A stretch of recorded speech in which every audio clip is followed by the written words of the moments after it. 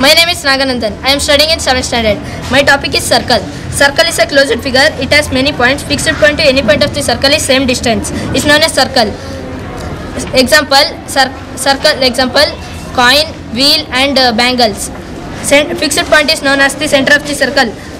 Radius, the line segment which starts from the center of the circle and end with any point of the circle is known as radius. Two radius is known as radii. Diameter, the line segment which starts from any point of the circle and pass through the center of the circle is known as diameter. Diameter is represented by the letter D. Chord, connect the any 2 point of the circle. Segment, the region enclosed by an arc and chord is known as segment. Sector, the region enclosed by an 2 radii and arc is known as sector. Circumference of the circle.